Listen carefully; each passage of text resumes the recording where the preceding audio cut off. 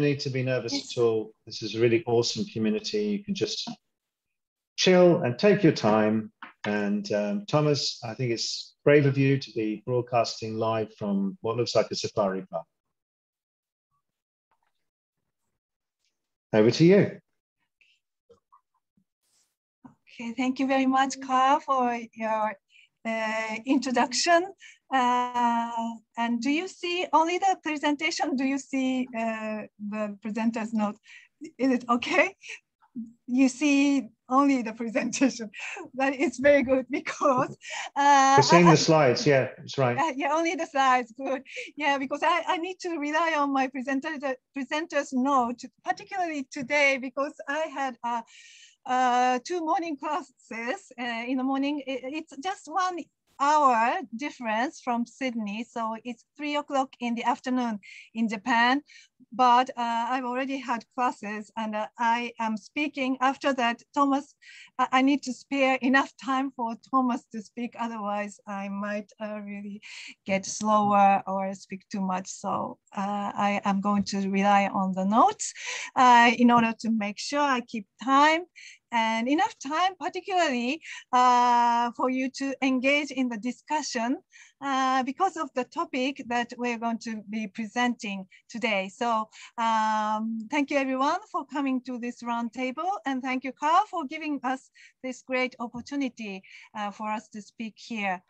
Today, my name is Ayumi Inako, teaching at Kobe City University of Foreign Studies, and Thomas Amundrud teaches at Nara University of Education. So we are going to present as LCT Japan, and LCT Japan is a relatively small and young group, but is an enthusiastic group. We are both fascinated by LCT, and today we are going to organize a presentation in a slightly different manner from what is generally be done in previous roundtables. That means certainly we're going to talk about our own research. I have my own research topic and Thomas does one. However, they are going to be kind of being embedded in the overriding topic of localizing LCT. So this means that here's the outline of today's presentation.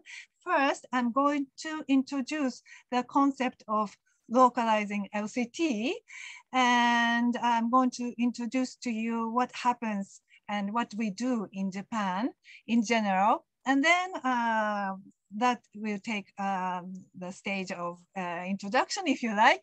And then Thomas and I actually take turn. I will take the first turn to present on my own research. Then Thomas is going to take his turn to present on his research.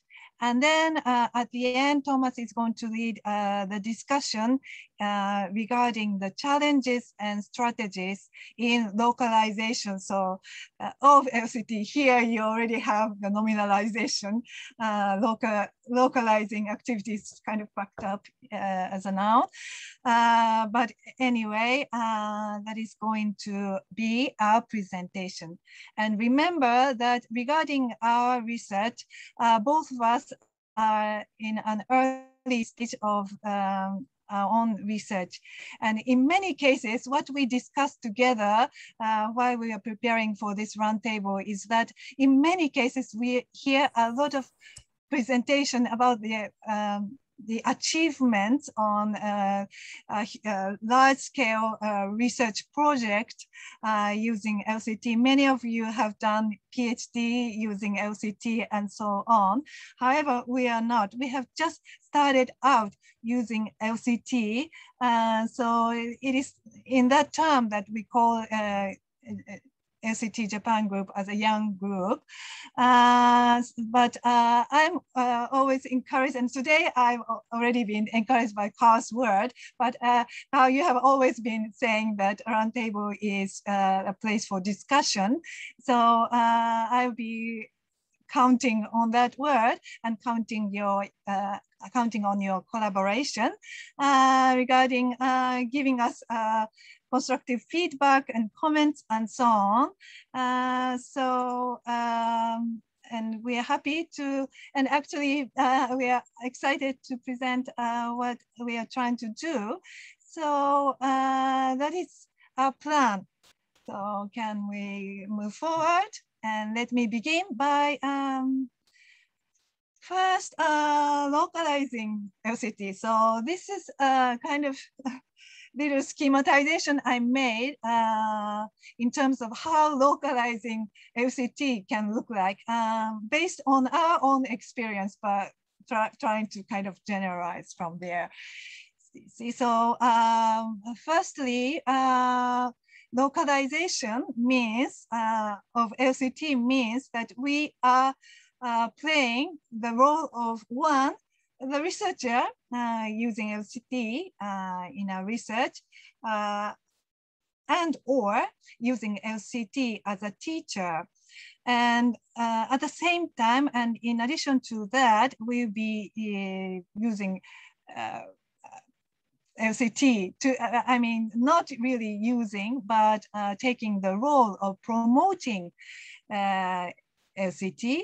And these roles of promoter, teacher, researcher need to interact with each other all the time.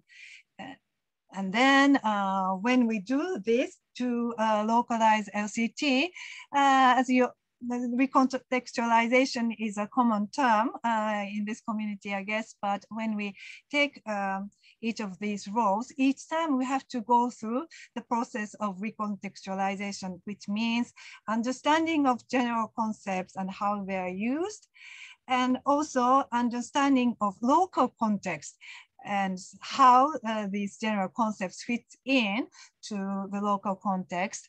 And then so negotiating between the two things. And all these endeavors are challenging. And particularly when we are new as a researcher, teacher, promoter, when we're new to the theory, which actually we are. And so there are a lot of challenges that we have been facing. However, there are a lot of positive side to it. So actually, in the case of LCT in Japan, we are, as I said, both relatively new to LCT in the sense that we didn't use LCT and a PhD. So if you use a theory in your PhD, that means you are trained into using that theory.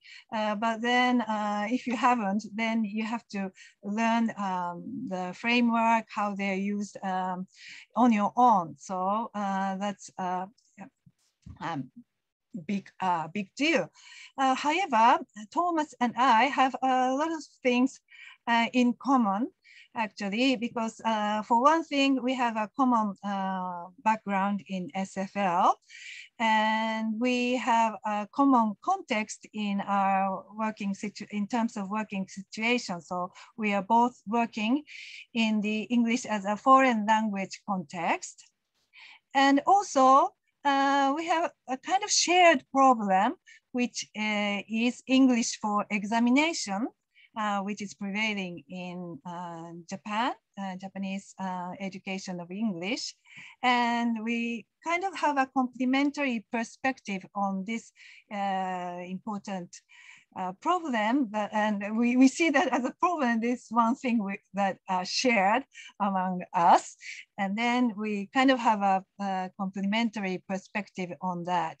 Myself, as a teacher in university classroom, I teach students just graduated who came out from the secondary EFL classrooms in which English is taught for with a lot of focus on university entrance examination. Thomas, as a teacher educator, look at secondary English classrooms and lessons, and one of the big issues he sees is that teachers need to cater students with how to be successful in the exams. So English for examination, or what is called juken eigo in Japanese.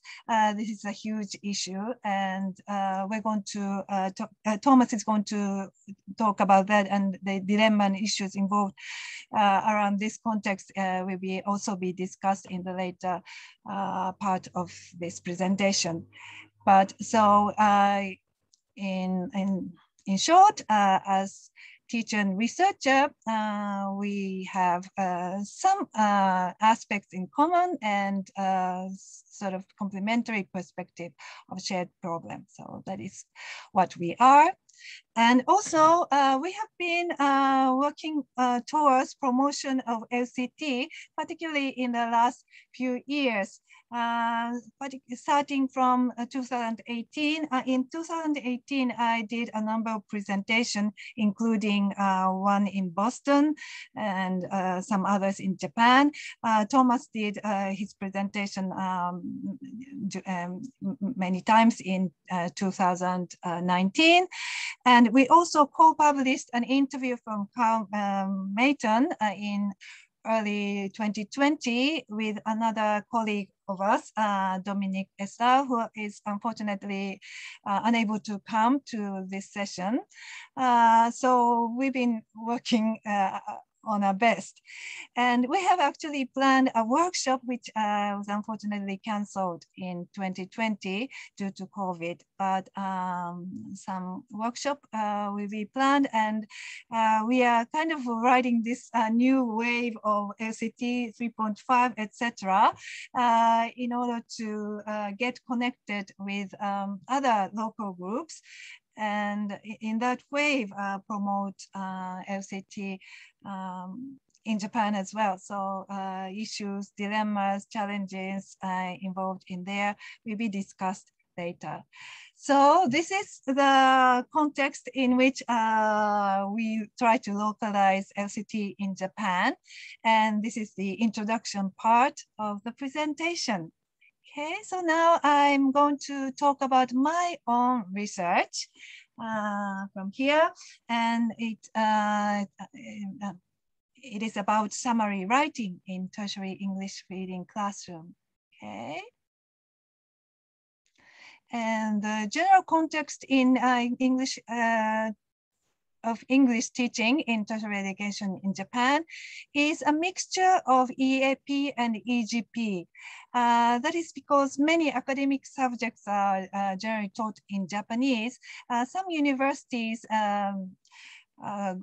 move towards doing academic subject in English. However, that is still rare cases. And depending on the curriculum of each school, some schools or some curriculums focus on English for academic purposes. Others focuses on English for more general purposes or more specific business-oriented perspective. And another thing that is common in tertiary education in Japan is knowledge is divided since secondary school system, again, due to the huge event after graduating from secondary school, which is university entrance examination. So in secondary school, usually courses are divided into two. One towards humanities and social sciences, which is called bunkei in Japanese, and the other one towards rikei, or natural science, technology, medicine, etc. And I am interested in bringing in natural science topics to humanities and social sciences students. So that's what I'll be talking about in my talk today. Now, regarding my own teaching context, which is Kobe City University of Foreign Studies, it's a relatively small university with only one faculty of foreign studies. Enrolled students is approximately 2,000 something, which is very, very small. However, locally, it has a pretty good reputation, again, from the test score. And in Japan, usually university rankings are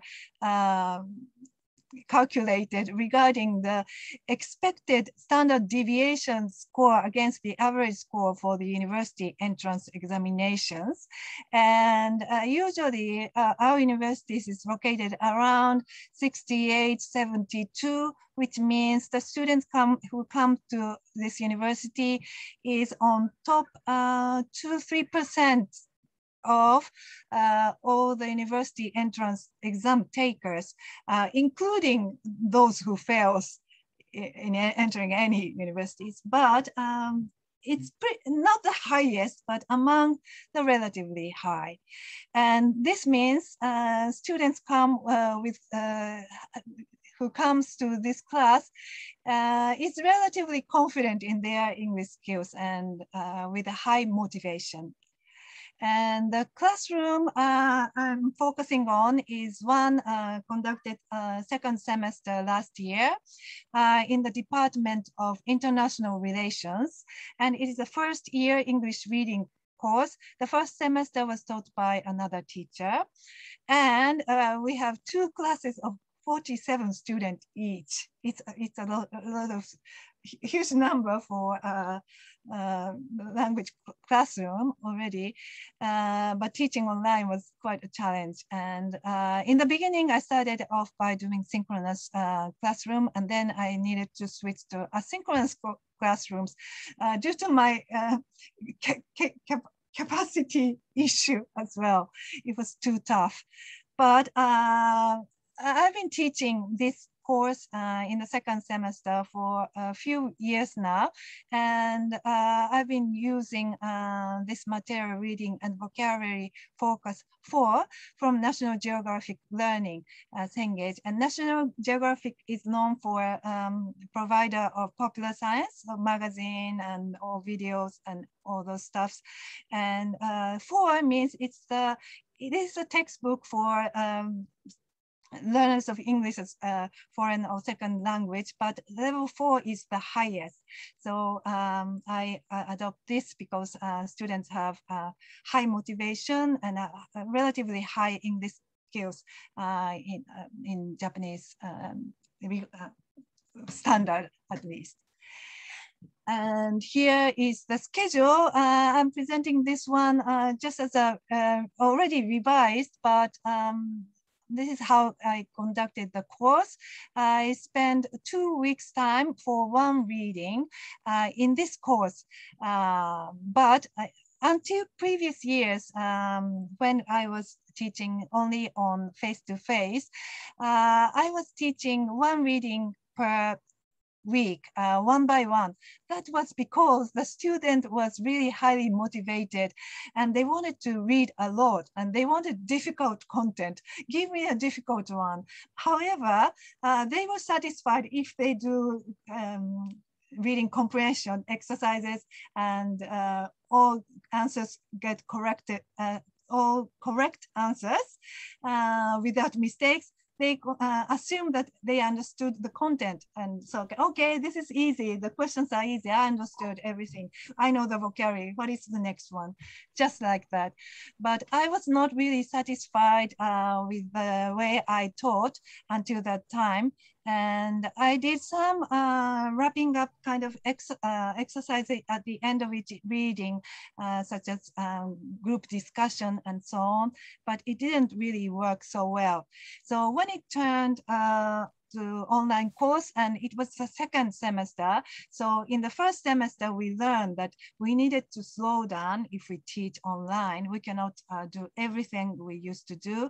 We need to focus on what exactly we want to teach in each of the particular course. So I decided to take 2 class times for one reading. And then I thought about, what do I do to consolidate the students' understanding? And the concept of summary writing came really out of nowhere. So, okay, at the end of each reading, you're going to write a short summary. But then some of the students really got excited with the idea of this short summary because they have had this concept summary writing somewhere else. And okay, we're going to do summary writing in this course. I am so excited. So what is the due date? Do I submit this week or next week and so on? So I thought, oh my God, how can I cater these students? However, I also had the brief understanding that if I know SFL and LCT, I will find the way out. So, and really my respected supervisors who already had written a great paper on summary writing and lots of work has been done. And I was able to do that. So this was a schedule, and we did 3 summary writing until by the middle time of the semester. And then after that, I gave some summary feedback and assigned them to revise one of the summaries they've written. So that is what we did in this course. And now I'm just briefly talk about the theoretical concepts I use. Genre from SFL and semantic gravity from LCT.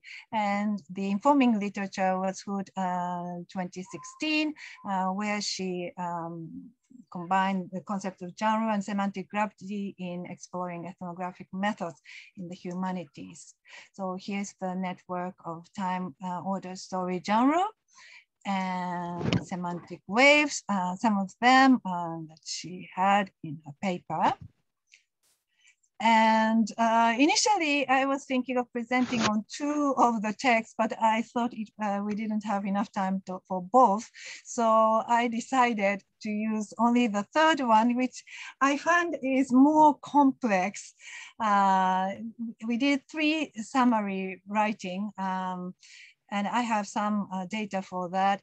But the second one, Into the Volcano and Tracking Tsunami, has some similarity in terms of topics. They are both popular science on the topic of disaster prevention, and they talk about how science technology is related to human society, particularly in terms of predicting and preventing disasters.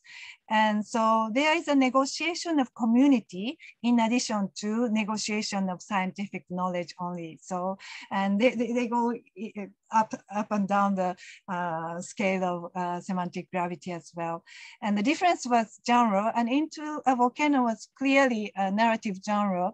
And so I think I'm going to use this one for another presentation to another audience. And as this is a chance for me to ask you questions, I'm going to use Tracking Tsunami. And this has got 4 divided sections, which stands, all of which stand alone. So it starts, sorry, just for you to have a snapshot. The text is in 3 pages, maybe too small to read through, but as you can see, there are 4 sections with section titles. The first one, Minami Sanriku, talks about an episode in one fishing town in Japan, which was devastated by 311 Pakistan tsunami in 2011. After that, the section title said, what is tsunami? So it talks about knowledge.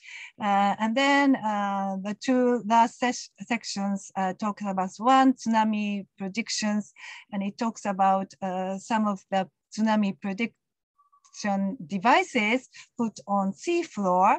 And then the last section, seismologist prediction. It is maybe another story genre or an exposition genre. I am still going back and forth, and maybe I may not have an answer today and have to really sit with it for some months to come, which I'm very happy to do, being within nature.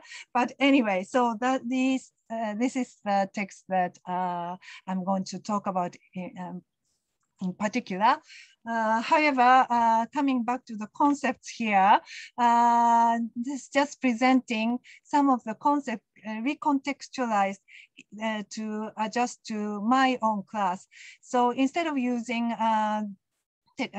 LCT terms such as semantic gravity and so on, I kind of broke them down into some of the dichotomous notions such as main idea and details and evaluation, event-based, knowledge-based versus knowledge-based, thing-focused, human-focused. Maybe this is not correct English, I'm not sure, but because there's always going back up and forth between scientific knowledge about things and how they are related to human life and society and human story.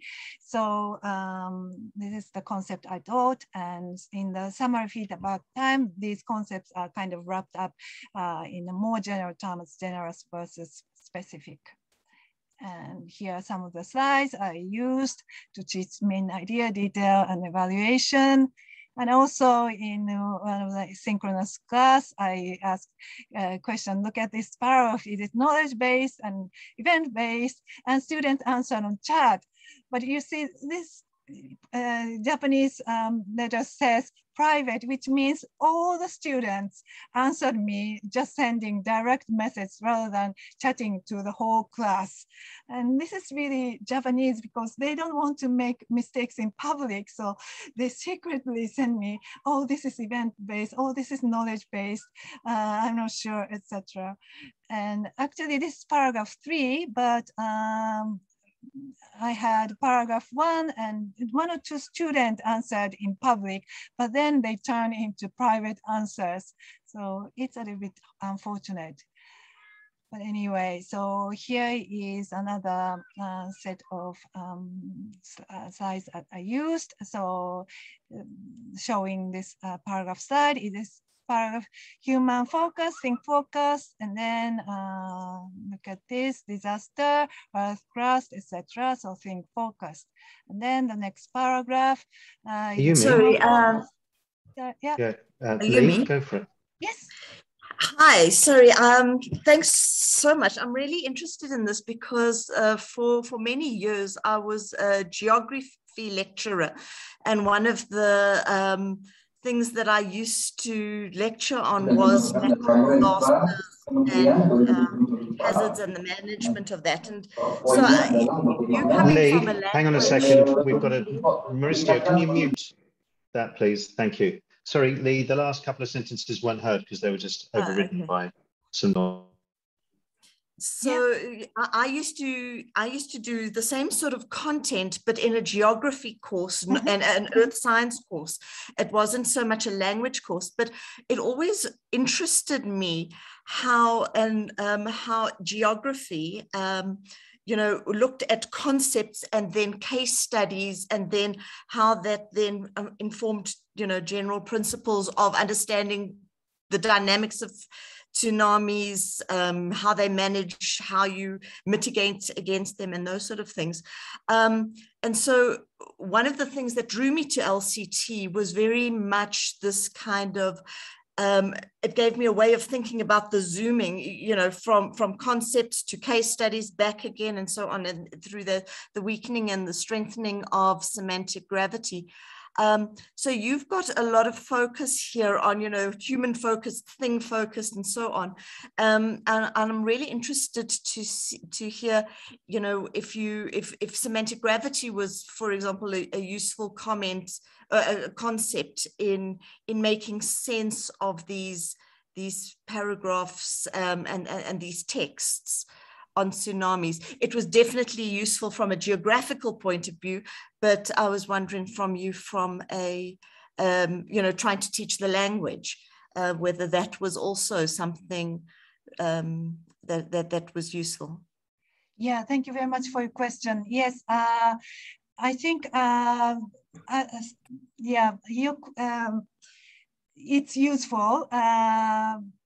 and when we talk about language, teaching language here, in this case, English, take that, particularly this is useful for my situation in this university because the students have already got relatively high skills in English, particularly in reading, and some of the entrance examination reading stuffs got a lot of vocabulary and so-called difficult content into academic and social issues and so on. So they think that they know the vocabulary, they know the grammar, so they are ready to read difficult things, and they are motivated towards tackling onto these things. And however, without the concepts of semantic gravity, they don't know how to handle, for example, this paragraph that is talking about Meiya Jinsato and Miki Endo, women working in the center, and how disaster occurred and so on. So this is from geography. So in brief sense, science, because I cannot break down into small details of what subdomains of science, etc. For me, it's just science and sci-tech. But this information from science, and this in National Geographic textbooks, it's always some interaction between human life and society and human emotion, value, community, etc., and scientific knowledge. And particularly in this case, as it moves on, this is the first few paragraphs which talks about the episode in a local area. So it's more to do with humans, but then it really springs up in the semantic gravity, rather towards very weak semantic gravity, talking about what is tsunami and how powerful it is, and what are the devising, detecting tsunami detection devices, how they are implemented, but then it always talks about it saved some people, but it wasn't able to save some others. And then there's another group of study, which is paleoseismologists who studies the history of the land.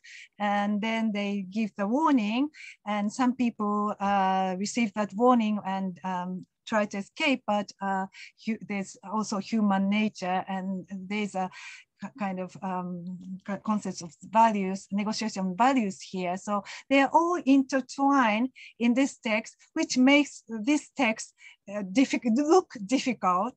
So satisfying in the sense that they are challenging enough for my students in this class. And semantic gravity is a way to really unpack those intertwined different aspects of strong semantic gravity and weak general concepts and scientific knowledge and so on. And this, I think this is going to be useful, and students think it is challenging, but they learn how to do that. So in the summary revision, I think I will be able to show a little bit of that aspect as I go. So okay, thank you. Sorry for the long answer. No, that's I'm interested to see that. Thank you. Yeah, thank you very much for your question. So let me move on. So this is part of the episode. And then in the summary writing part, sorry for some Japanese was included here. So this is again the slide, one of the slides I shared, summary points in summary writing. So please make the balance between knowledge-based information and event-based information, so that all the readers of Tracking Tsunami are very familiar with the episode of Miki Endo and so on, but they should not focus only on that. This text is also talking about scientific knowledge. So go up the semantic wave and look at knowledge-based information and make a balance and distinguish between general and specific. And also some of the tips, such as information in the first few paragraphs tend to be long, so trim it off, avoid repetition. This is from Japanese grammar. Since Japanese doesn't have the same grammatical category of pronouns as in English and other languages, we tend to repeat nouns. So this is one tip that I had from grammar perspective. But then, so after the class is over, I asked for students' consent to use their data. And fortunately, these people, which are not all the students, but 1/4, 1/3 of students agreed to use their data. And so then I tried to kind of draft up a translation device that can be applied to both. And as I tried to write them up, the thing I wanted to kind of make contrast in was, as they asked me, and I said,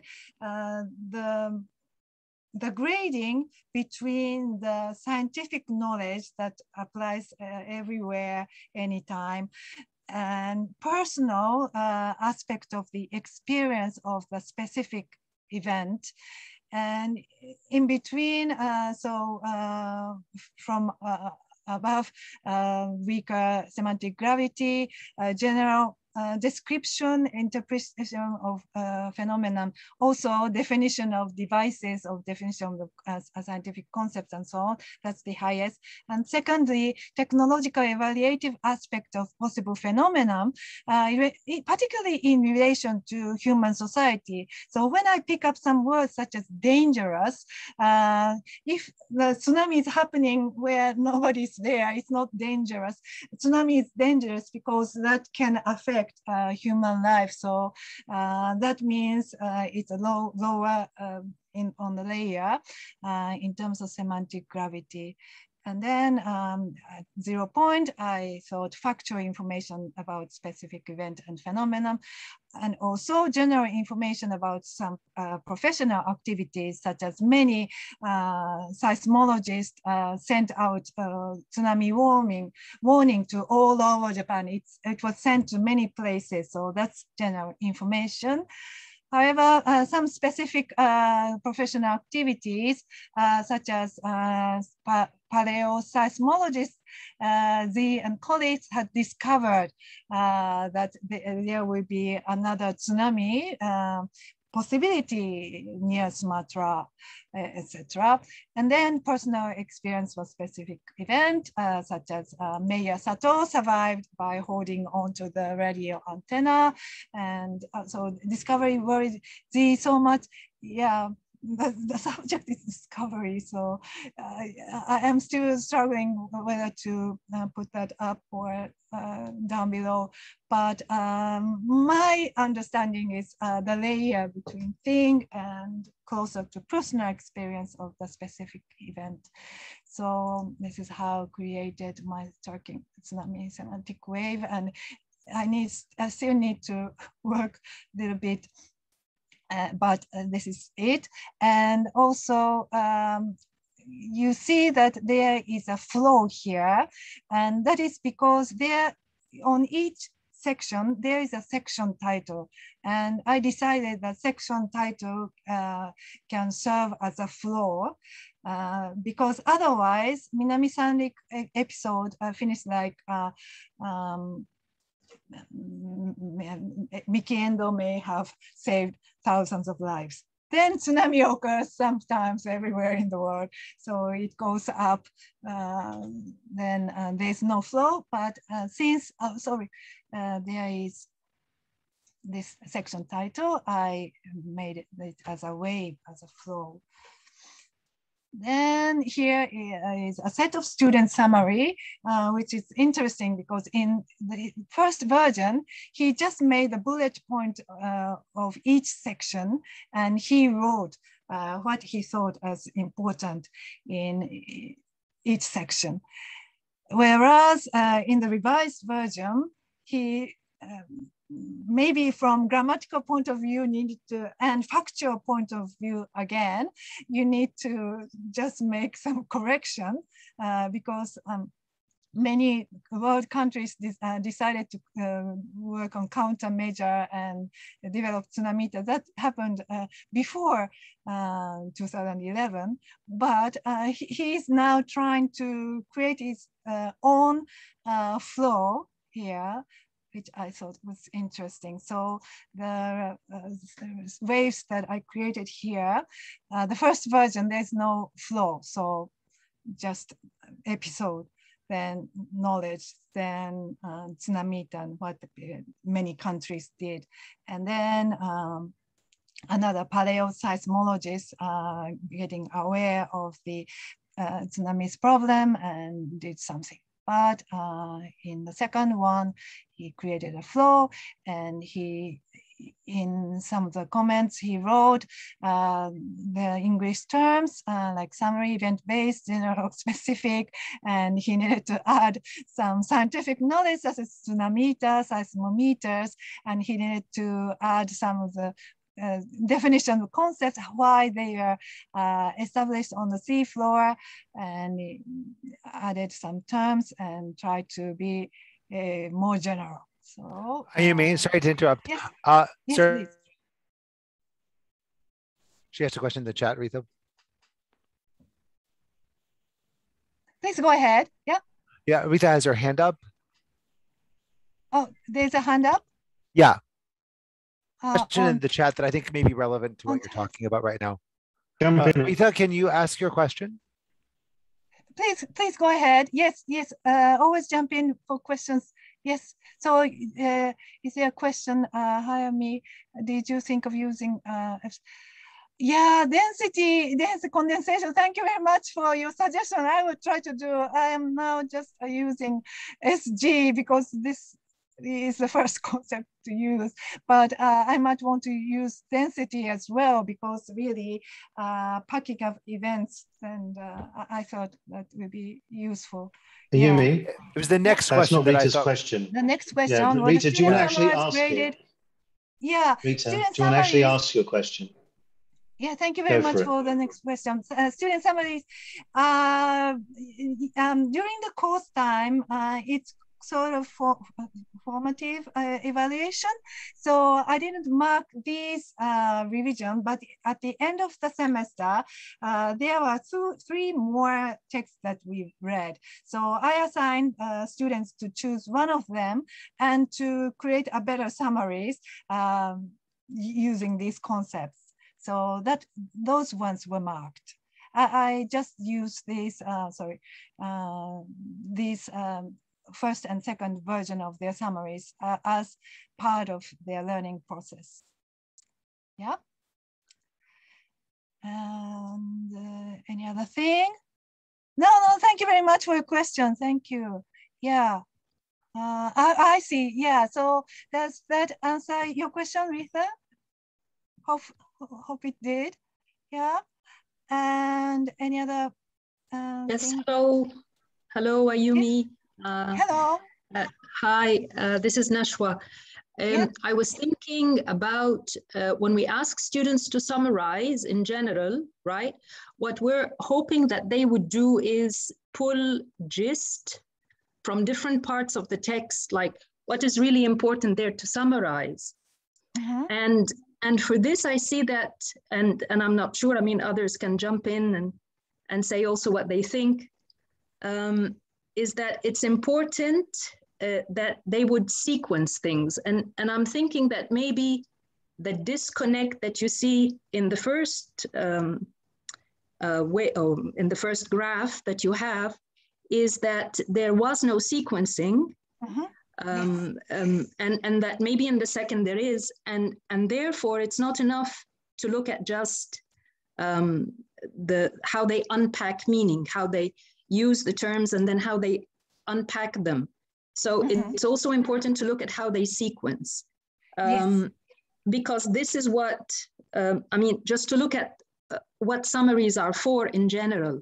So it's not just using LCT per se, but helping the students like reach the purpose of what a summary is for, whatever that, you know, whatever you decide that means. So in that sense, this is what, it's just a comment. I think it's very interesting. And one of the things that I wouldn't know how to deal with here, and maybe others can answer, is to what extent is patch writing, for example, in this case, would it be important or not important? Like how much do students adopt from the original text? Because if it is supposed to be, you know, in their own words, because we want to see how much they can create meaning on their own. Otherwise, it's going to be just copy and paste from different parts of the text. Is to what extent then would grammatical errors be important or not important? I mean, for an EFL, ESL teacher. Yeah, in my class, at least this is reading oriented rather than writing oriented. So rather than teaching summary writing in a writing course, I think summary writing activity is meant to really pack up specific meaning into more general and weaker GSG terms.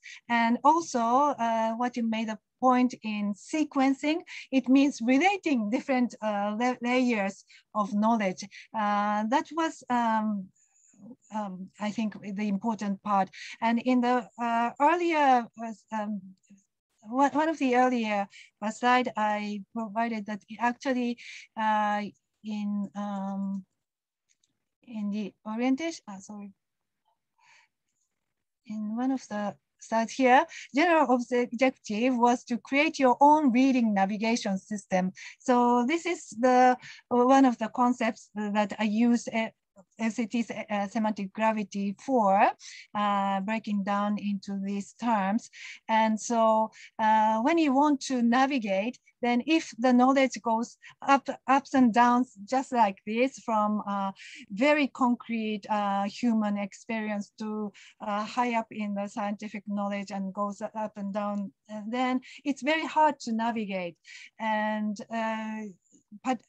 also to relate how this knowledge is related to human activity or human emotion and so on. So I do agree that sequencing is important. And I think maybe in one of the slides, I encourage students to relate the content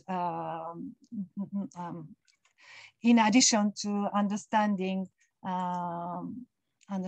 whether particular content is strong in semantic gravity or weaker, but to relate how these different kind of knowledge is related. So that's what I think part of what I taught, which should probably be the reason why the student did it in his own way. Although when they, he used the term, and maybe grammatically there are a lot of correction there to make and to improve. And also many students copied one bit part of many, and that's another issue.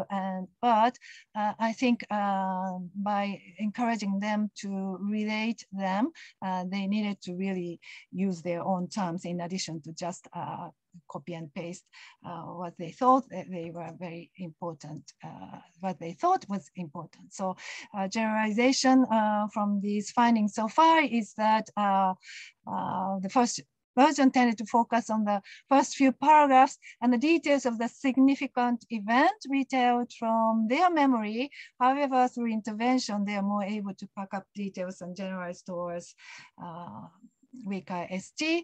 The first version paid less attention to scientific knowledge because they are non-science students and rarely defined scientific terms. However, they became aware of these aspects and better able to relate scientific knowledge with events and to see a relationship between those events. So this is some of the findings.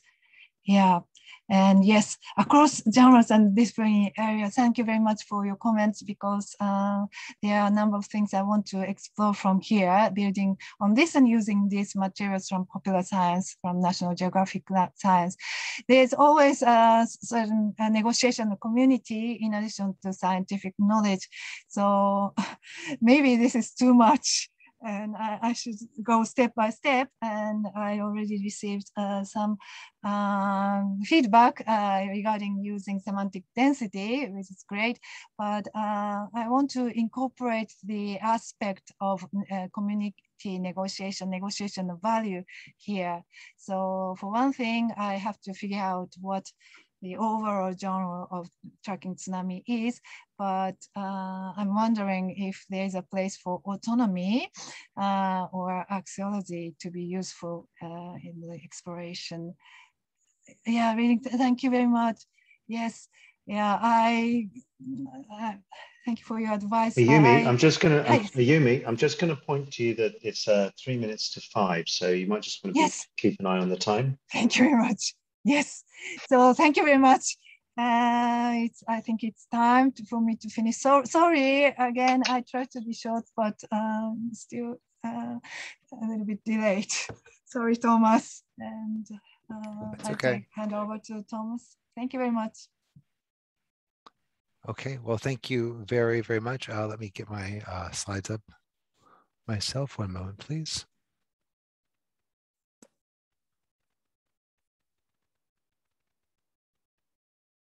That. Yeah, sorry, can everyone clear. see that? Okay, awesome. Yeah, that's thank clear. you. We can see that. Thanks, Ayumi. We'll wait until the end to thank everybody, but yeah. Okay. That's very clear. All right, thanks. Well, again, thank you very much, Ayumi, for that very interesting talk and for introducing LCT Japan. I appreciate Carl saying, if you want a group, if you want to join a group, all you need are 2 members. That is actually literally LCT Japan, me and Ayumi, pretty much. There are other people who are affiliated with us, Dominic Edsel, for example, who can't come here, who couldn't be here today. The people in our Facebook group, but it's basically just me and Ayumi. So that's all it takes. All right. And you can have your very own roundtable. So if you're a little unsure or unconfident, don't worry, or join other. We will be partnering with LCT Singapore at the LCT 3.5 in January. So anyway, without further ado, let me get started. In my talk today, just looking at Japanese secondary EFL classes with semantic gravity and autonomy. Oh, I'm sorry, Thomas Amundrud. That's my name. By the way, the family name is Amundrud. Ayumi, you got my name wrong. It's Amundrud. Okay, sorry. No one else. Right, I've heard it's actually more correct in katakana. But anyway, so as Ayumi said, my work here is mainly looking at secondary school classrooms. I do use LCT kind of under the teaching at universities, but I'm not researching with it. And that's what I'm coming at it with. So in this talk, and I'll try to keep it short because I know we've only got until 5:30. So introduce my study overall, give some background on English education in Japan, which kind of tags on to what Ayumi has already said, tell you about my data, and then give you some questions, some of the first, I'll be talking about semantic gravity. I've actually done some work already published. I shouldn't say published. I've submitted a paper, which will hopefully be published, and presented some using semantic gravity and gesture to look at gotten. And then also the work that I will be doing on autonomy. And by the way, you can see the deer in the background. There are also children beasts in my house who may or may not interrupt. Don't. And autonomy and language choice in EFL teaching. And these are some questions that I hope to get some feedback from you all about in our session today. So my overall study, though, is looking at secondary school EFL classroom data. This is part of a larger examination of multimodal pedagogy. I believe it's the first SPS Kakeni grant that uses LCT, I think, or one of the few anyway. Certainly one of the few with SFMDA. This is really very much a work in progress, as Ayumi said. And well, I'm working through existing systems and frameworks. I'm asking some questions, and I really would appreciate your comments, both here or later on. So, okay. So background, English education Japan, it's part of the curriculum here. Excuse me, one moment, I'm being.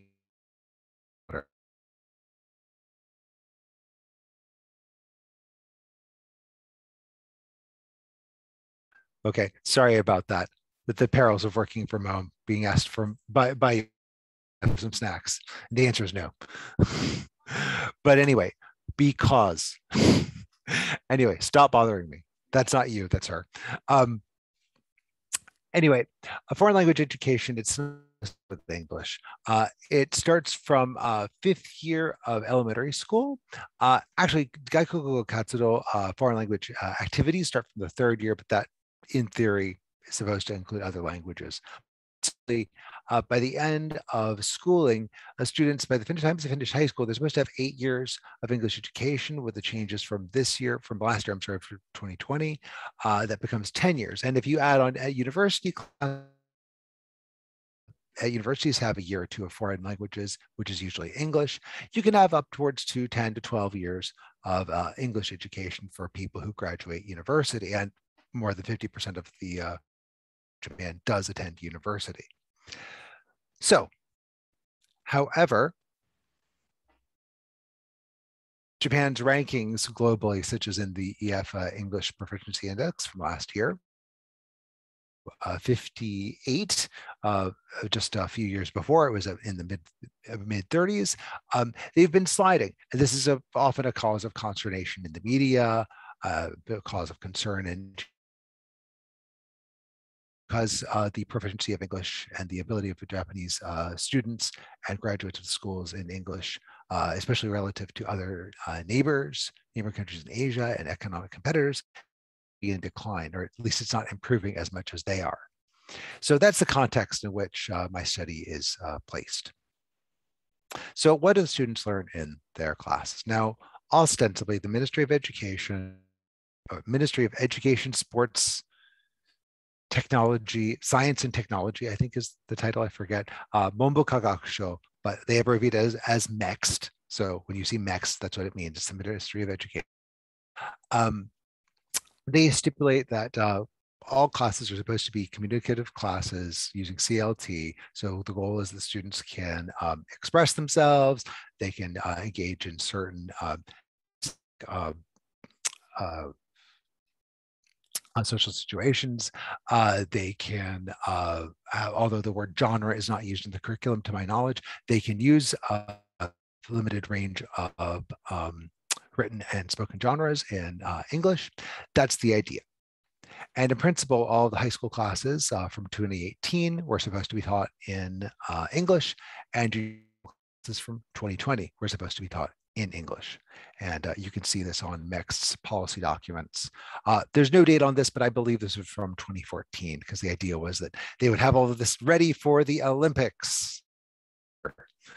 So you can see on the second half, on the right side, lower secondary school, try to be able to understand and carry out simple information exchanges. Classes conducted in English. Upper secondary school, I apologize, against conducted in English, and trying to do things like presentations and debates and negotiations. That's what's on paper. That's what the Ministry of Education says they're trying to do. So with that in mind, I wanted to get some data and look at two classes. So two classes I looked at was, one is a private secondary, private high school, second year class at a private high school observed 4 lessons. Now this high school is kind of at the lower end of the informal prefectural scale. So this year I looked at 3 lessons from a single second year public municipal junior high school class.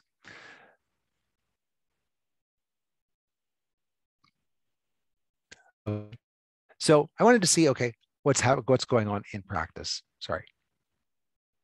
Now, what are the textbooks? What's being used in these? Now, in these classes, the textbooks for both of these classes, they consist of compartmentalized these topics of social interest, like car sharing, and the high school data, like you'll be seeing today, or in the kind of introduction to India, kind of a student from India's self-introduction school data, which I'll be using more of in January at LCT 3.5.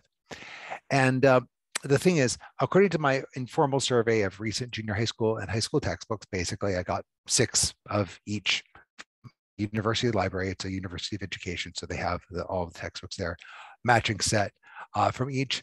Tried to look informally at what genres were in those books. There was no consistent patterns of genre development, and an explicit cumulative, and emphasis on cumulative, development of grammatical structures. And that's consistent with prior research, such as into inconsistent textbook coverage across publishers. In Japan, you have publishers who publish textbooks that are approved of by the Ministry of Education, or there's a haphazard introduction of common syntactic forms like WH interrogatives. So there seems to be an issue with the construction of the materials here. So the question is, well, what is going on in these classes? Okay, because there's quite a bit of work going on. And what's going on is what's called, and which I mentioned, was called the Juken Eigo, examination English. So you can see the kanji, so ju, take, can, test, okay, taking a test. And like this quote says, for lots of Japanese learners in junior high school and high school, the study of English is associated with English examinations. It's emphasizing grammar and vocabulary and reading comprehension. And although this is over nearly 20 years old, that still seems to be the case, as evidence in the data that I've collected. Now, what are the students doing? A lot of times they're doing what's called yakudoku. That's literally translate and read. And it's characterized often by these extensive IRF sequences where the teacher will, individual phrases or sentences, search for the answer, okay, IRF sequence, or vice versa, Japanese phrase or sentence from the text, and do English. And this can take for, for most of the lesson, or a written translation exercise. Unlike grammar translation, like how it describes, where there's a grammatical form that you're trying to instruct using a particular text that's translated.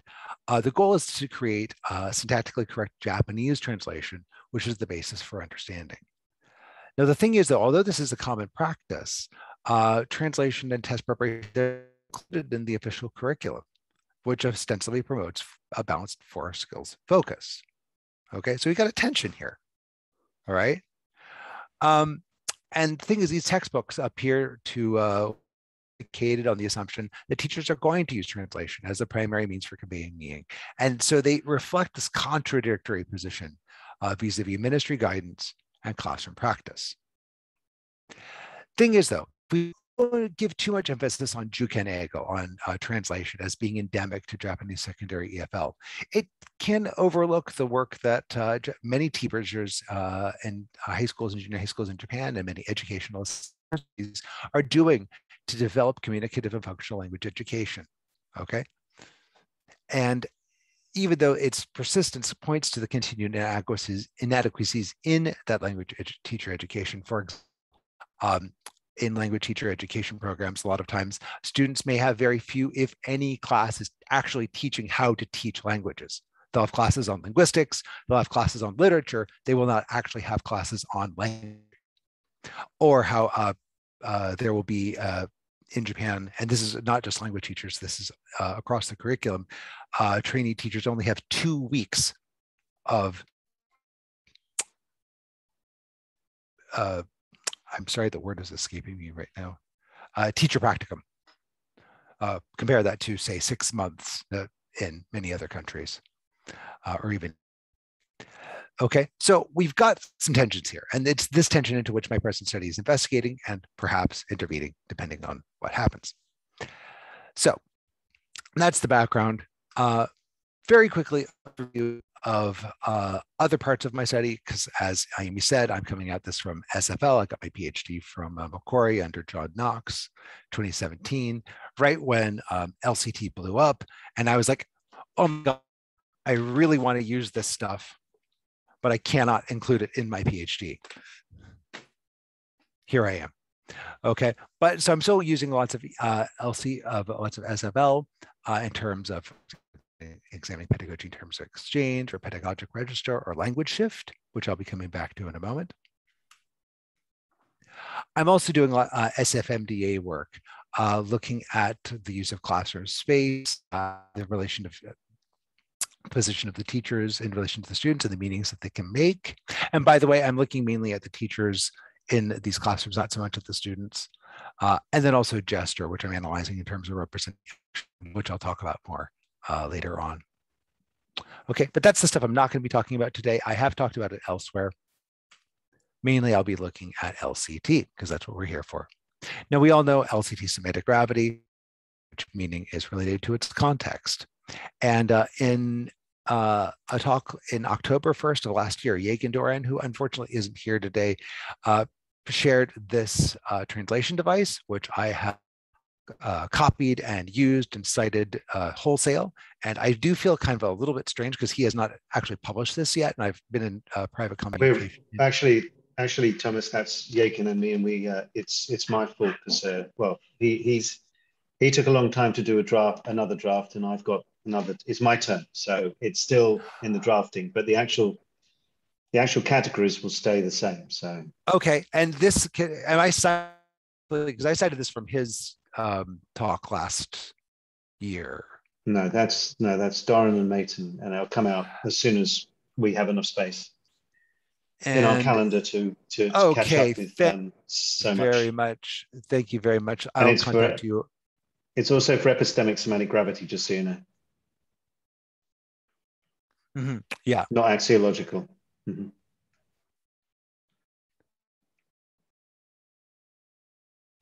But yeah, it's one of those things that's in a massive backlog at the moment. Massive backlog of work. That thank you very much. I'm going to email you just to make sure that I have it right, in case it gets published and as I present this elsewhere. So thank you very much. I'll be in touch with you, Carl. But anyway, you can tell me presenting it correctly and you applying it correctly. I would appreciate that. So in this, if I can remember. Okay, well, regardless. So as you can see, in epistemic semantic gravity, we got four subtypes. The two subtypes, symbolic and manifest. Oh, yes. So symbolically display the stability of meaning in their position in specialized symbolic domains. The subtypes conceptual, which can't be physically present and are therefore distant from the material context, so very weak semantic gravity. And then material, where they can potentially be physically present and thus are less distant, okay? But still stable because of their specialized symbolic domain. Whereas then you've got the manifest, where the meaning is by the location, but by the context. And I would say, at least in my data, also a co-text as well. And for that, you have intangibles, where material context and it's not physically perceptible. That's not an issue with my data, I don't think, but I do have some manifest tangibles where there is a potential for physical presence. So, correcting me, Carl. So here, this is my transcript. This is just an excerpt from the data that I looked at from one section from a class talking about car sharing. See in these 15 moves, 15 lines, the teacher Kenta, K, is trying to share knowledge base for what will happen if, what is, how do we reduce CO2 through car sharing? Okay, so the students jumped straight to the answer. Okay, so well, what's the number of, if we start car sharing? Oh, CO2. Okay, well, before that, what happens before that? Okay, the answer is elsewhere. By the way, I'm reading the English translation, but Ayumi, people who speak Japanese, you can see the Japanese original there as well. Okay, do you have to share something has to decrease first? Cars. Okay, so he's rejecting qualified rejection and then getting the students to answer. Excellent. Okay, and the number of cars has to decrease, and then line 10. If the number of cars decreases, the amount of what is going to decrease. Okay. These are mainly symbolic materials. Okay, these are the dominant subtype of semantic gravity, comprising 9 out of the 10 of the moves. And the idea is that, well, the register field of these utterances concerns car sharing and associated topics of the consumption of natural resources and therefore of atmospheric CO2. Okay, these topics are stable because they have a shared conceptual domain, but they are potentially physically perceptible. All right, that's why I get that. I did find one least context dependent subtypes that was symbolic conceptuals, where the, Kenta says the answer is elsewhere. Okay, so he's rejecting the student's answer. It belongs to a separate symbolic domain.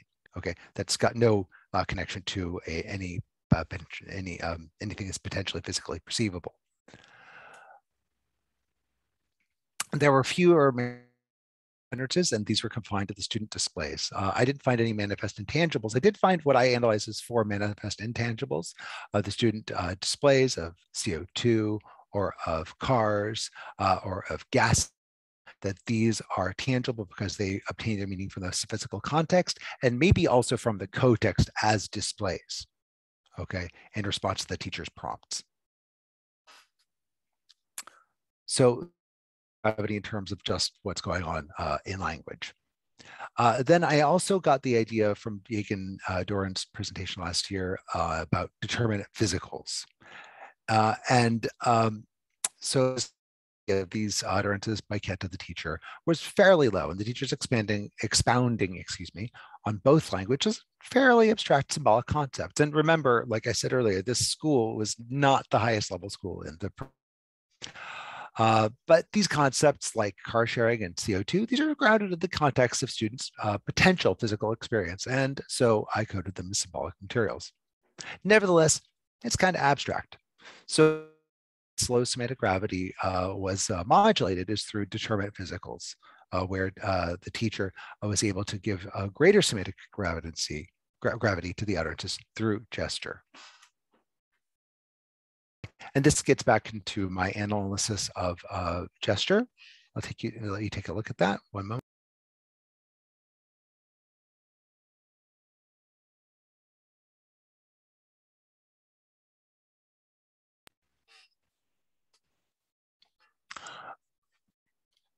Okay.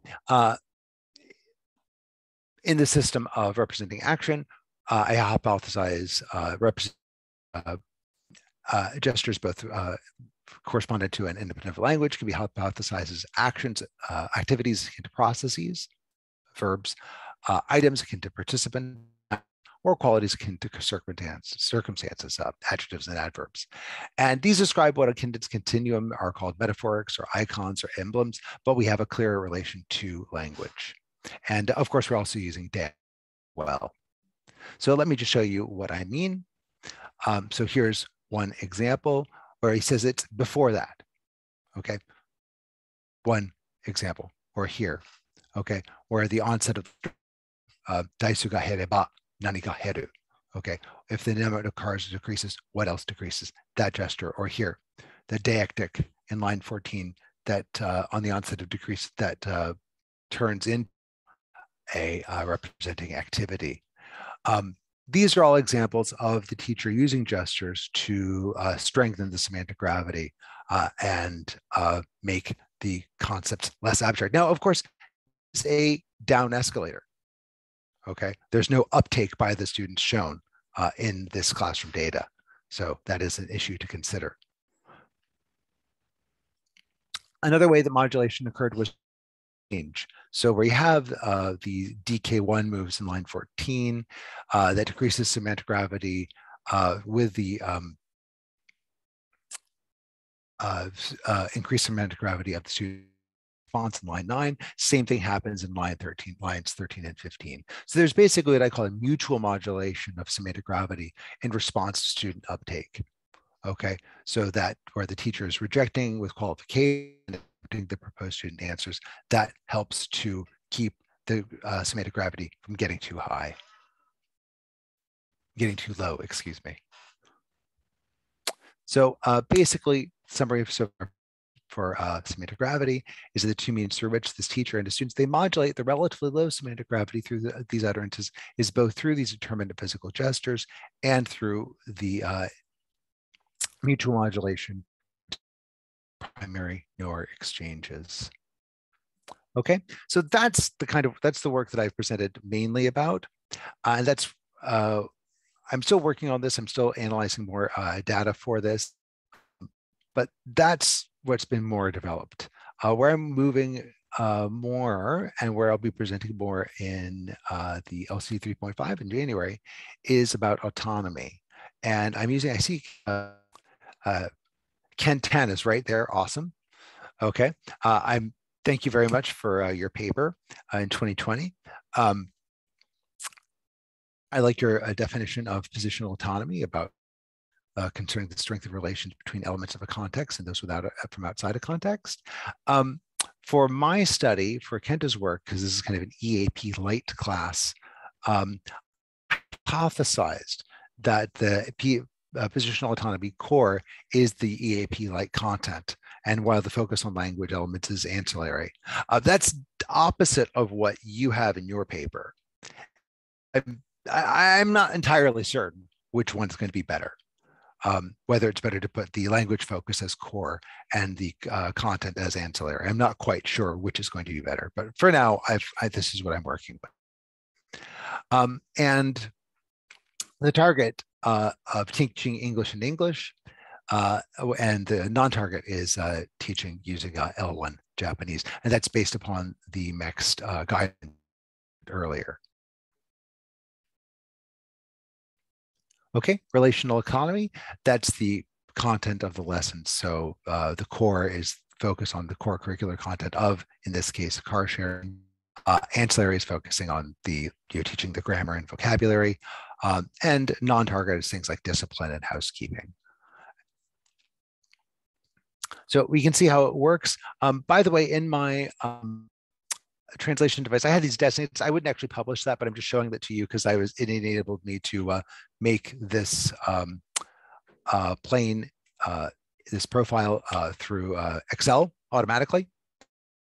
So makes things a little bit easier, but it's not really publishable. So I smoothed it with the planes that from Maton Howard 2018 from the LCT website. And we've got round trips mainly between the sovereign and introjected code, and that is mainly seen in the excerpt here. Okay, so we have lots of use of bringing knowledge and bringing the students into the sovereign code, which is the teaching of English in English. So that's from this data that I've looked at, Kenta, from my high school teacher. And I'm showing mainly in that, and also in other analysis I've done, that there's primarily sovereign and introjected codes. I'm still finding this. I'm not entirely certain if my definition of ancillary versus core is distinct, or whether or not the PA and core and ancillary should be reversed, if I understand Ken and colleagues' paper correctly. I'm not quite sure of that. And I'm also wondering, okay, when I use on curricular topic as a part of the description of positional autonomy, does that overlap with relational autonomy, and is that a problem? Okay. I know with realization statements in SFL, you can't have overlapping realization statements. I'm wondering, in LCT descriptions, is that an issue as well that I should be considering? This is question intonation for a reason, because I'm not sure. That sounded like an interesting question, except my headphones are just mucking about. So can you just say that again? Okay, is it an issue if you have overlapping descriptions between the PA and the RA? So for example, my position in my positional autonomy, one of the issues is if something is on curricular topic. And I'm wondering, is that overlapping with the RA? And is that an issue? Is that a problem? Because in, like, for example, in realization statements in SFL, you can't have overlapping realization statement. Each option in a system all organizing has to be unique. LCT, no, system networks are very, very different. But what in LCT is that every organizing principle underlies everything. So the same empirical data might, it's very likely that the same empirical data will be an example of something in strength of semantic gravity, a strength of semantic density, a strength of epistemic relations, a strength of temporal orientation, and everything else. So it's likely, I'm sorry, I'm fighting with my sound at the moment. It's likely that the same data can be analyzed using different, you don't allocate data to a principle. Data is never in one principle. It's underlying, it's empirical data is under, there's the underlying organizing principles, and all of them sit under all data. And it's just which ones we're focusing on. So when you come to the description of a category of a strength, stronger semantic gravity, context dependence, stronger semantic or weaker semantic density, complexity, for example, those two things might have the same sentence being able to be illustrated, or the same, whatever you've put down, the same movement, whatever it is, the piece of empirical data may have attributes, and maybe the same words. It may have attributes that indicate a strength of semantic gravity and attributes that indicate a strength of semantic density. And even the same words can do that. It's a case of, I always say that the organizing principles of LCT are a bit like seeing the same person in through an X-ray, and then through a gamma ray camera, and then through a CAT scan, and then through another form of sort of, medical vision that sees different aspects of the same body. So you never allocate empirical to, you wouldn't say that this thing here is semantic gravity. This thing here is characterized by stronger semantic gravity. It could also be characterized by weaker semantic density. It can be categorized by positional autonomy and relational autonomy as well. But so it's just a case of the definition. You have to get the definitions right in your study as to what is a constituent in terms of autonomy. What's a constituent, and what's a way of arranging a set of constituents for this one. Weirdly, I feel like not talking to my headphones makes me feel a bit strange, but did that make sense, or does anybody else want to ask something about that? I'll be honest with you. Sorry. I'm back. Yes. Carry on. Was there anyone that I'll be perfectly honest, Carl, I think I'm gonna have to listen to the recording and digest what you said, and then probably ask you some questions about it. Sure. Yeah. Well, I said, yeah. I mean, the system network allocates things to various, principles don't. The strength of a principle is a characterization of an attribute of the empirical data. So you never allocate stuff to a strength in the sense of like that's just there and not also underpinned by other. But I'm probably not explaining this very well because I'm very tired today. That's all right. Thank you. I'll questions if that's okay. Yeah, and if you can ask a question like that on the forum, that would be awesome, because I'm sure there's a lot of people that would be interested in that. Okay. Well, but I don't want to do that out of the blue, but perhaps we can dialogue this through email and then turn this into a question in public later. But anyway, I did have not quite done yet, so I apologize. I know it's already 30 past, but there is a little bit more to go. Because early in the talk, I talked about this tension between community methods, which are officially endorsed by the Ministry of Education, and the Juken-Eigo teaching methods, which remain prevalent in Japanese secondary EFL classes. And my next study with this data is going to be investigating further from data where the primary language of instruction was Japanese. Even when the teacher acknowledged in interviews that she recognized the validity in the use of communicative teaching approaches, and whose English was quite good herself. So looking at this teacher's data, this I hope to be presenting more in January. I'm kind of wondering, okay, if I have my PA, my positional autonomy in terms of teaching English in English, if I analyze this teacher's data, then it's all going to be not in the sovereign code. It's all going to be interjected, at least. Okay. A little bit exotic too, but almost never sovereign. Okay.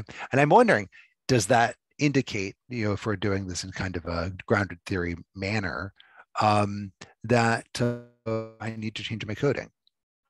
And I'm wondering, and I'm just only throwing this term out there, this idea of a counter sovereign, kind of like an anti-pope, came to mind.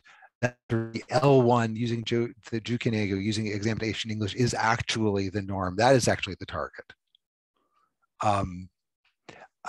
And also, what are some other structural, what are the structural that contribute to that? Like, for example, teacher overwork. Like secondary school teachers, according to OECD in Japan, teach far more work far more hours than other teachers around the world. They do 54 hours a week on average. Or inadequate teacher training, like I mentioned earlier. Can these, or should these be factored into determining the target? Again, I'm curious. I mean, we've got the policy docs and the red, English should be taught in English. But is that sufficient for determining what the target is?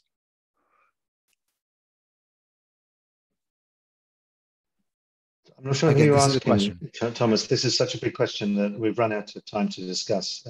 Okay. Well, then I'll leave it as I'll leave it as a rhetorical question. That's an empirical question, depending on the specific objective study. Okay. But there can be more than one target, and they can be competing targets. Okay, that is an answer I needed to know. Thank you. All right, awesome. And then last thing I got is a little coda. Closing thoughts and moving beyond constructivism. I have not been critical of the constructivist pedagogies embodied in CLT and the commutative language teaching. Those of you all who have training in pedagogies and genres, studied SFL teaching, I've worked with Jim Martin and David Rose and others in that school. This has probably been bugging you. It was always in the back of my mind as I was doing this work. And I didn't talk about that intentionally because I see this as kind of a dialectical tension between that and the instructivist Juken-Eigo tradition. And so if people in Japan, if we want to get beyond this teacher-centered, student-centered pendulum, David Rose and Tim Martin call it, we have to analyze our situation clearly, like what I'm trying to do here. But that's not enough. For that, we need to build curriculum, and that requires allies. And that gets into the localization, which Ayumi started our session on. So I'm going to skip past my references, but there's my email. If anyone wants to screenshot that, I'd be happy to take questions. Because we do have some topics for discussion. I know we're out of time, but usually our talks can go up to 45-ish, Carl. So by that token, we would still have another 10 minutes. Can we have another right now? Are we talking right now? No, well, we're really pushing time now because people are leaving. So, too bad. So you might want to. Are you able to sort of summarize? Well, no, these were the questions that we had because Ayumi and I, when we were preparing for today, we thought of these questions as that we as LCT Japan are dealing with, and that we would like to get some insights from our colleagues around the world as to how you might be dealing with similar topics, or you might have dealt with similar topics. And these are really great. I tell you what, I think this would be, because we're a bit because we're over time. I think what this would be brilliant as is to this is really good stuff that I think would be really great. And Lee maybe can comment on this as well, to bring up on the forum as things that we can sort of start to engage with as a community. So rather than just the people who are here right this minute, it would be great to bring these things up, because they are issues, you know, that I'm sure are relevant to people in all sorts of contexts. You know, problem 3 is something that I've had for the last 21 years. So it's something that's really, you know, not new, and have loads of ways of dealing with that. Number 2 is, you know, something that we have all dealt with in terms of there's so much that can be done without getting major grants. There's so much that can be done without large scale research. You know, and number 1 is a really interesting issue to do with how to persuade and rhetorical moves, and how to be engaging with, and 1 and 3, engaging with people who are invested in other approaches, and how to engage with them in a really constructive and productive way, so that it doesn't seem like there's an enormous cognitive load that you're asking them, or in fact, actually, that you're asking them to divest from their deep investment already in some approach, and, you know, trying to sort of like convert them or something. So these are really interesting. I think these are great topics that we should actually engage with, you know, more widely on the forum. And you know, if we put them up there, maybe it's something that, what do you think, Lee? It's the sort of thing that I know that we could all contribute to. Yeah, I think that would be really, really helpful. And I think that we're all invested in this, and there's a lot of common, you know, concern around these challenges. So I think that would be very useful. Thank you. Okay, well, that's great. I'm glad we're able to get something out of that. Sorry we weren't able to use it in the same way, but maybe this is even better. Like no, I think this is even better to do it in that way. Yeah. Yeah. Okay. So how shall we go about doing that? Oh, well, just, you know, say these are questions that came up, and we've been discussing about LCT Japan, and okay, so just, and what if, yeah, so just put it out there. Okay, we can do that. I'll engage. Lee will you? engage other people in other places. You know, like you know, like all of us are working in other fields apart from LCT. You know, either SFL or all our topic fields as well. And these are issues that all of us engage with all the time, in terms of, maybe it's not a case about conversion, it's more a case about how do we get across our work and how valuable we have found using LCT in our research or practice to audiences that may be slightly hostile because they are, or unwilling to engage simply because they are overwhelmed, too busy, or it's so alien or whatever. So these are issues that I think are very general import. And there's a lot of experience in dealing with that sort of thing from, you know, like, from so many different fields, like whether it's teacher training, or whether it's EAP like Steve, or it's, you know, so many other fields as well. Oh, and I just want to say, by the way, that Ken's put up that these questions are being like really engaged with in a kind of deep and meaningful way at this year's Australian Systemic Functional Linguistics Association conference that's being held virtually, but run from Brisbane, organised by Ken. And he's put a link in the chat for those, if anybody might be interested to engage with that. So, oh, by the way, there's an issue for you. Don't feel like you need to know all about SFL in order to be engaged with that. I have no idea about like 99.9% of SFL, but I can still engage productively with what they're saying. So don't be put off by its big technical array of concepts. So I think that's great. Thanks, Thomas. Thomas, are you rounded there? You want to? Was this the last part? This was the last part. We're out of time, and I just want to say thank you, everyone. Thank you very much for your feedback on my own talk, and thank you very much, Carl, for suggesting that. And we will definitely post these. And Ayumi, do you have any comments? No, and I'm sorry, my part took so long that I Thomas' part became very short, and I'm very sorry for that. But I'm glad that many comments about the many comments. Grateful about all your comments. Thank you very much for your comments, and Thomas for bringing all that in this short period of time. I appreciate that, the call, and also thank you very much for your comments. So all I want to say is thank you. Yes. Well, thanks to both of you.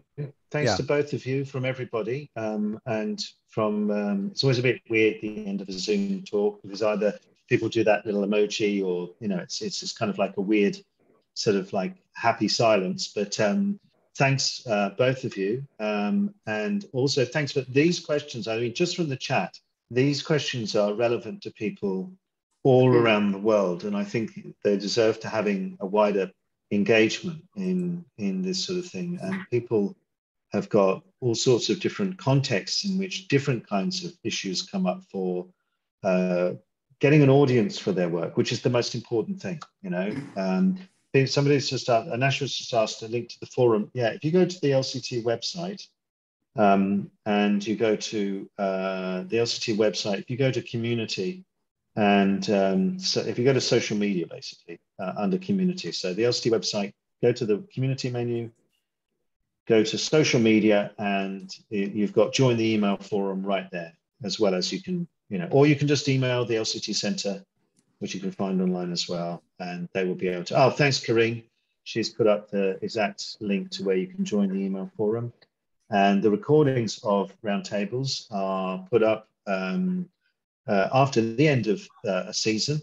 So we talk about season 1 and season 2. So all of season 1 are now up on YouTube, and Mauricio is going to do some more advertising for those. And so people know that they're there. And season 2, unless anybody doesn't want them, presenters aren't allowed to say no. They'll be also up on the LCT YouTube channel as well.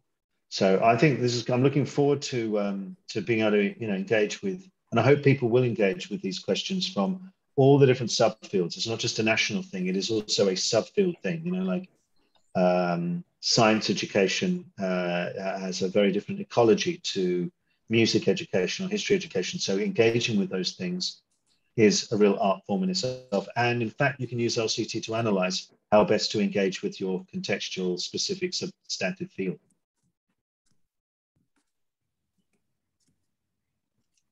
So thank you, everybody. Thanks, Thomas. Thanks, Ayumi. Thanks, everybody, for being here as well. Thanks, everybody. And I hope to see you all in 1, 2, 3. It's 3 weeks this time. 3 weeks' time for the next one. So thanks, guys. Thanks, Thomas and Ayumi, for that. And keep going. LCT Japan. It only takes 2 people to start something. Look at Latin America is now like booming. At some point, you reach critical mass, and the whole thing, you know, goes into you know, overdrive. You never know. At some point, that just happens, and then suddenly you don't have any time left for your own work. So just you know, like the gods punish us by granting us our wishes. Yes, we can only hope. Thanks so much, everybody. Thank you. Thanks, everybody. Thanks for everybody. Thanks, everyone. Yeah. Thanks. Have a good one. Thank you.